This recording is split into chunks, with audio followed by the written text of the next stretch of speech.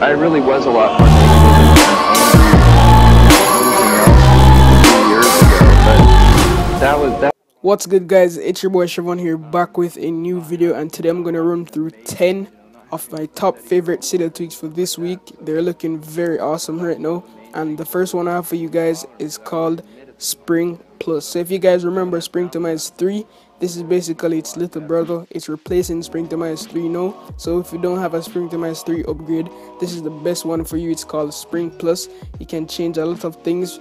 Everything on your springboard can be changed, from your docks straight up to your status bar. On your lock screen, you can change a lot of things. You can change system-wide UI, such as enable black keyboard, enable keyboarders, remove dictation key, disable breadcrumb, no search bar blur, no screenshot flash. A lot of things can be changed. You can also change stuff in the phone application, hide the favorite tab. You can change up stuff in the cameras. You can change up stuff in the settings, like hide the separators, hide the icons. You can change stuff in the app store, such as hide trending, and a lot of things can be changed. So definitely check this one out. It's called Spring Plus. Next up, guys, we have CCWorldCustomizer, and this lets you set a background for the control center. You can configure the tweak in settings also, and just enable it in settings. You can pick the image, and then the tweak takes care of everything. It even auto respring, so you don't have to worry about a respring. As of right now, Noctis and dark mode tweaks aren't supported. Noctis work, I should say, but when you enable dark mode, it removes the wallpaper. Definitely check it out. It's a very good tweak. It's called CCWorldCustomizer. Next up on this jailbreak list, guys, we have this one that's called TinySiri. You need a custom repo that is down below in the description. And as you can see on my right, we have the iPhone 7 unjailbroken, and that's how your Siri looks. But with TinySiri, it customizes Siri into a smaller banner style. You can either put the banner at the top of your screen or the bottom, and it's just like macOS Sierra. It looks very sleek and nice. So definitely check out TinySiri if you use Siri a lot. Next up on this jailbreak list, guys, we have this one that is called LowPowerMotor, and this lets you set a custom battery percentage to turn on low power mode. And basically how you use it is that you set your custom battery percentage to turn on low power mode in settings. The default is 50%, and also you can disable while charging. The default is, I think, 80%, so you could change that to like 98, 95, or change the custom percentage when it turns off.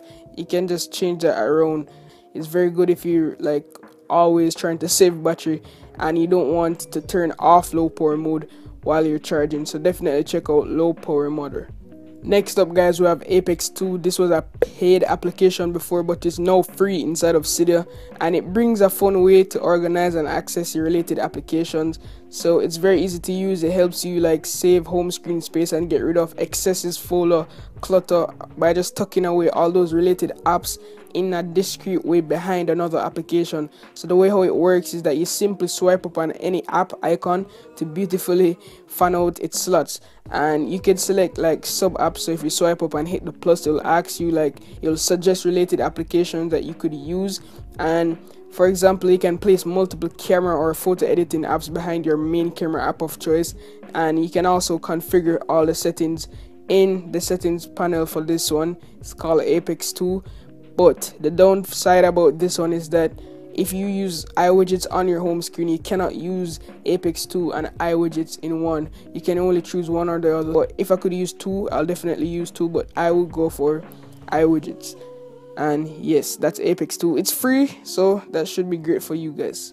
Next up on this tweak list, guys, we have this one called Mitsuwa.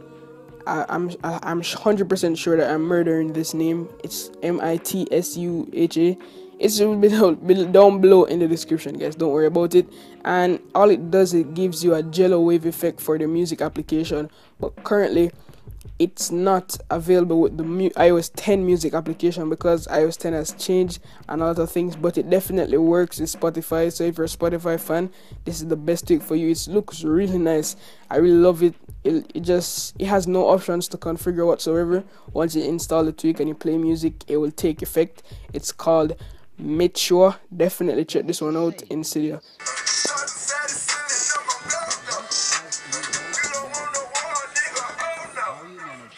When I take drugs, I go to the moon. Next up on this jailbreak list, guys, we have translucent messages, and this adds a stunning new look to your messages application. It makes your messages application translucent and blurred so that you can see the wallpaper of your springboard through it, and it's a complete revamp for the messages UI. Based on whatever wallpaper you have, it will reflect into the messages application, and it gives it a nice blur. In addition to that, the tweak fully compatible with dark messages as well, so if you have dark messages enabled, it will work, and you'll see the dark style blur. It works really good with both tweaks, so definitely if you're installing translucent messages, make sure you install dark messages as well. Next up, guys, we have this old one, which was like from iOS 8, I think. It's called Gravitation, and it basically adds gravity to your home screen. It's simple. You just shake your device while you're on the home screen, and all your icons will fall because of the gravity. So all you need to do is just tilt your device to move the icons around. The tweak bounces, and like, it looks really cool. That's all it does. It doesn't add any functionality to your setup or anything, but it looks really cool. You could show your friends like, hey, you cannot do this, I'm the cool kid around here. So definitely check out Gravitation. It's not free, you have to pay for this one. All links will be down below in the description. Next up, guys, we have SmartTap, which has been recently updated for iOS 10, so you could just turn on the screen by double tapping it. It's pulled straight from Android. I don't care though. And you might be wondering why you need this tweak. I think it's just for the aesthetics. You just double tap it. The only functionality I can see this bringing to your iPhone is that if your power button is not working, or if your hands are small and you own a 7 Plus and you can't reach to the side of the power button, you can always double tap, and that's all it does. You can also use other gestures such as slide up from the bottom or slide down from the top of the screen while it's off, and you can have it perform like different actions like unlock the device, open the camera. You could let it show notification center.